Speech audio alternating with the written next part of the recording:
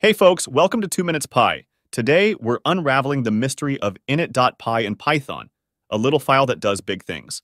Let's get straight to it without any tech jargon. What is init.py?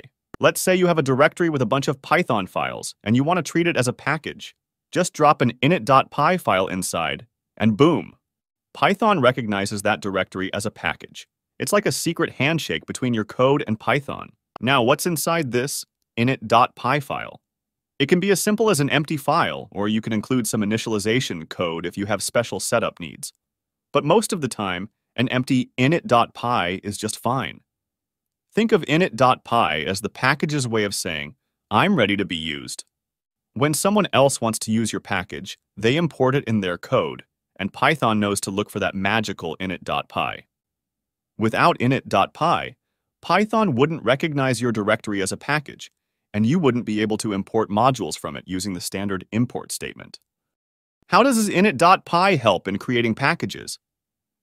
Init.py allows you to organize your code into modular chunks, making it easier to manage and reuse. Think of it as a blueprint for your package.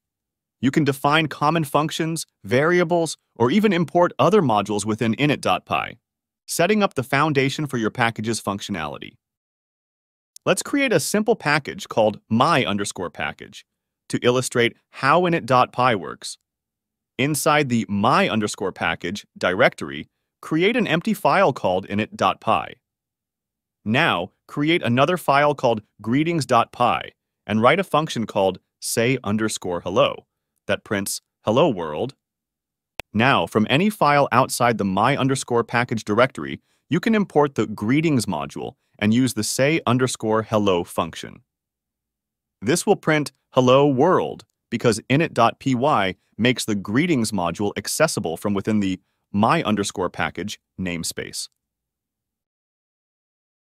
Init.py is a fundamental building block for creating structured and organized Python packages.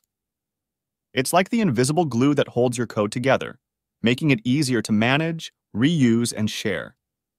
So, in simple terms, init.py is like the starting line for your Python project. Thanks for tuning in. That's all for now. And as always, keep coding.